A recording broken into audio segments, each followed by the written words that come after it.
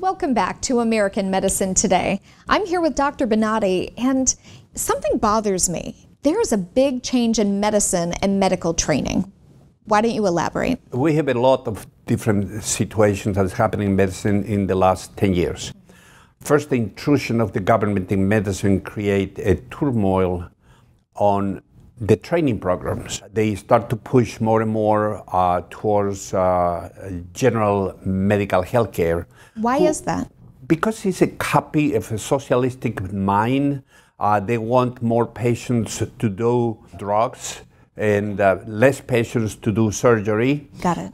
And unfortunately for this concept, the American medicine is the best medicine in the world because we solve problems. Not mask we don't them with mask painkillers. problems. Got it. And when you have a general practitioner who is going to try to treat you eyes, probably is going to miss 90% of the problems. Correct. And when you are blind, then you're going to go to a specialist who's going to make you wait 10 years before they see you.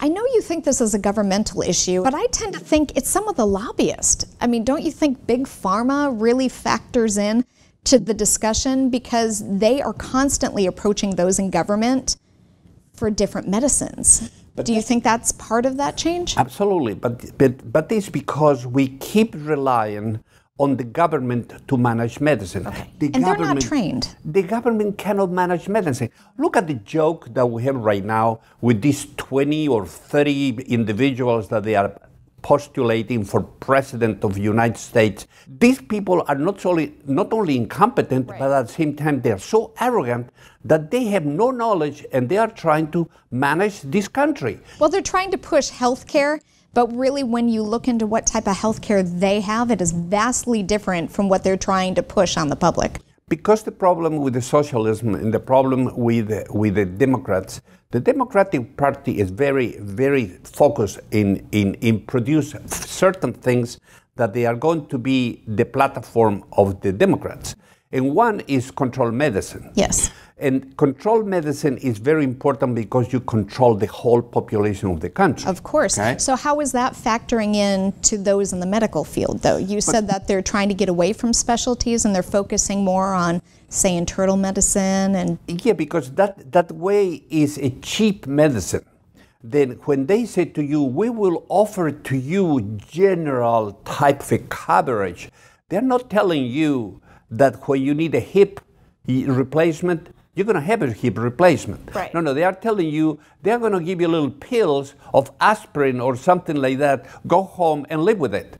And if you are 65 and over, they are not going to do your hip. In the beginning, probably will because this generation is accustomed to that service. Right. But in around 2 generations from now, it's going to be no service to the old people. Isn't there also a shortage, rather, of medical doctors and kind of an influx now of DOs? Unfortunately, the selection of the physicians is now being changed. It's not only the influx in DOs, but at the same time is the influx of nurse practitioners. Got it. So what happened is they are moving the medicine. They are moving the medicine to a type of governmental service. Mm-hmm.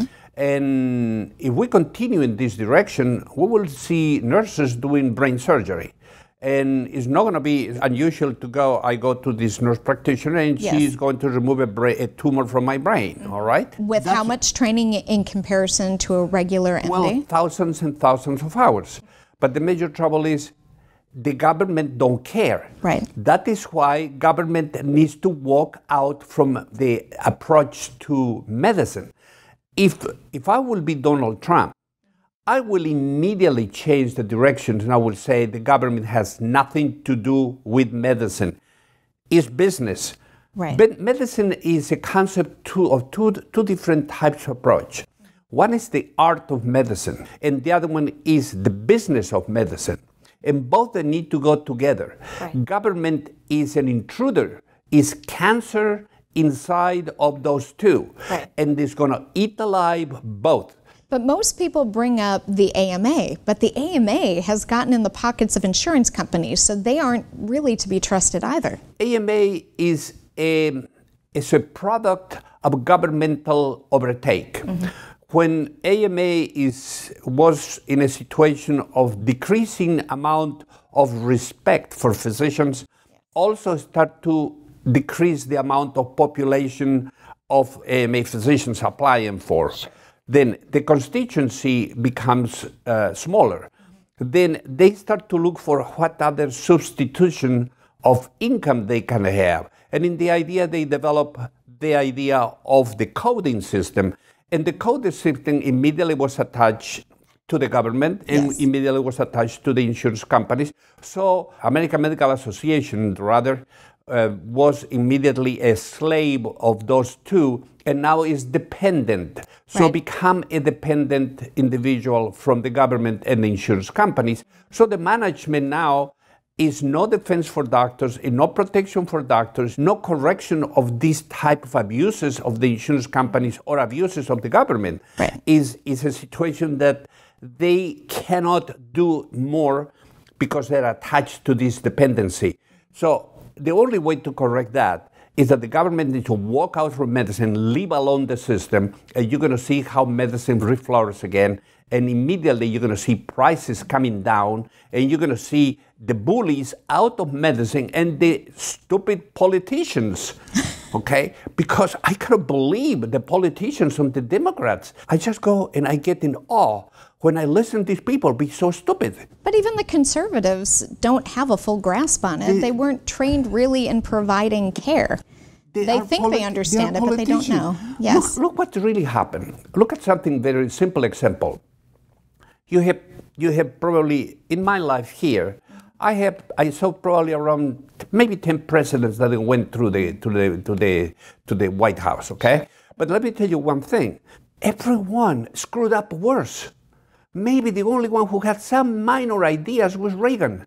And then suddenly now, you have one man who comes over and in 2 years turned the country in a productive country with a tremendous amount of jobs available, with a tremendous amount of economy, and they are attacking him like crazy because the incompetence, their egos are so big that they cannot stand that somebody can be better than them. And instead to go and learn, they attack. And the attack is incredible. You talk about learning, but what they learned is the government is supposed to provide for them. And that's not really what the true American dream was about. It was about dreaming and achieving a level of success.